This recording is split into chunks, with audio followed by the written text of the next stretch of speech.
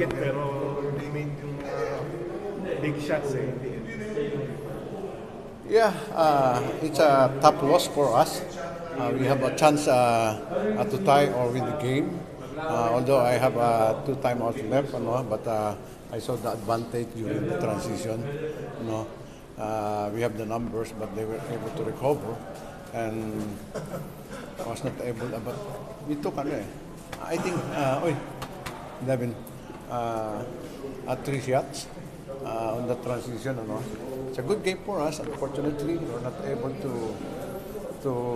It's not that game, to win a game, to extend the series, But I'm still very proud of the team because, what happened the All Filipino and then the second conference from the very start, it's really tough for us.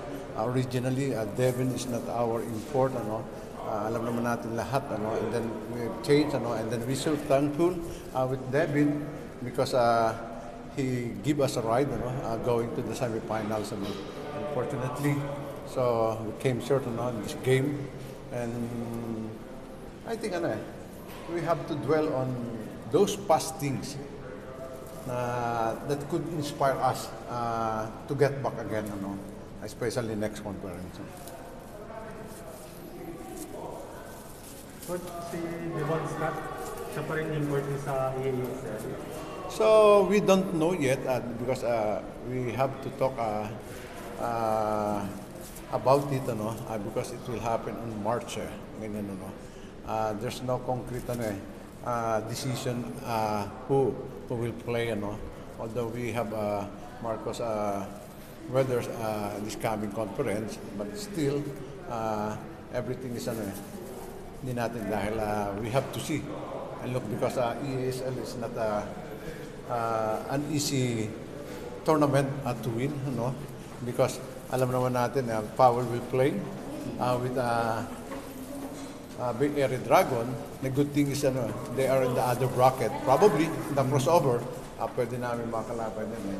So we have to think about it, kung sino, because we have to be serious about the tournament because it's already prestigious for us because it's a regional meet, a regional tournament.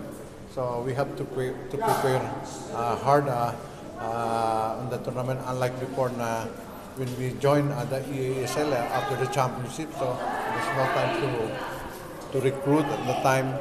But this time, I think we will be having a good decision regarding getting players to compete in that tournament. Merry Christmas, Coach. Thank you.